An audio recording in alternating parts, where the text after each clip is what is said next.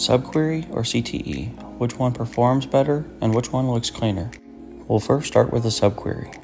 We want to find the average amounts that are greater than 100. Here's where we'll calculate our average amount, and we know this is a subquery because it's a query inside of another query. We're going to query our orders table, and then we have to have our group by since we're working with an aggregate. And finally, we'll filter where the average amount's greater than 100. And here's our results. We'll now use a CTE to return the same results. So you'll always start a CTE with your width, and then we'll name it average orders. And we're going to select customer and the average amount from our orders table. And then we're going to group by customer again. And now to query the data in our CTE, we'll just use a select, and then customer average amount from our average order CTE, and then where average amount's greater than 100. Both queries return the exact results, so which one should you use?